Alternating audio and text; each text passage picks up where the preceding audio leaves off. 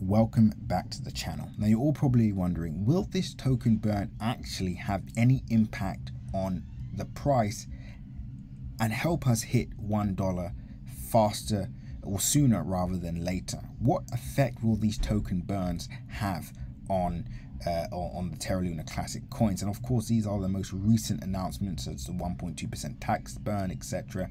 I'm going to explain in this video, and this is actually very important for all of you to understand, because there's something that everybody is missing, and I'm going to explain that now. Before I do that, make sure you like, comment and subscribe, and as always, click the bell notification icon so you can stay up to date with all my recent videos. Remember guys, nothing that you've seen in this video is financial advice, so always make sure to do your own independent research. And with that being said, pause the video, click the link in my description and join the Telegram group so you can stay up to date with all my recent updates, news updates, technical updates, and much more. So let's get straight into the video. So the Terra Luna Classic tax burns. What does this actually mean for Terra Luna? A lot of people are completely missing the point, and a lot of people think that these token burns will help Terra Luna Classic move to the upside right away, and that's not actually the case. Me personally, I wouldn't even pay so much attention to the token burns in the short to mid-term, because it's only going to have an impact over the long term, right? So anybody that's, I guess it does make you feel better when you see these tokens burn and seeing them taken out of circulation. It does give you reassurance that we're seeing progress, but it won't have that much impact on price immediately. And this isn't something that's new. We can see this across many different coins in the cryptocurrency space. It never really does have an impact straight away unless they're going to burn half the supply overnight. That's different. So what we want to pay attention to is the community growth. Me personally, that's what I'm paying attention to for the short and midterm. We've seen already this morning the price is now up 38% so far, with the market cap just under $2 billion. And we can see we're also paying attention to the trading volume that's up over 246%. Right?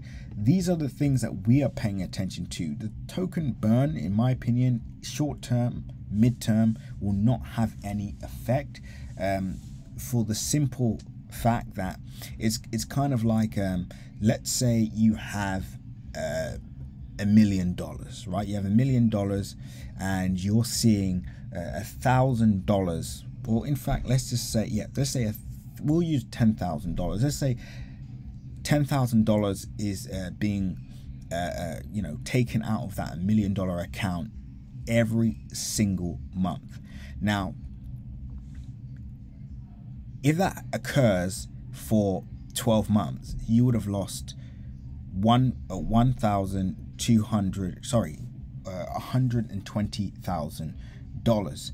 Now, the first 3 months, you probably would not notice at all. Well, you will notice, but you won't see a massive impact on your overall $1 million account, right?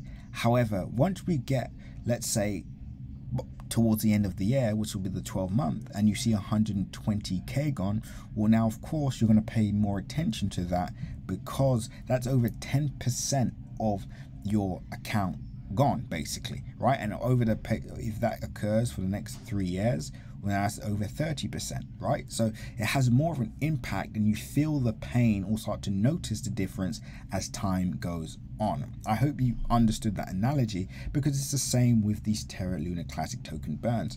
For the short term, I guess, a billion, 10 billion tokens burnt here or there, or let's say even 100 billion tokens burnt in the first, but for a few months.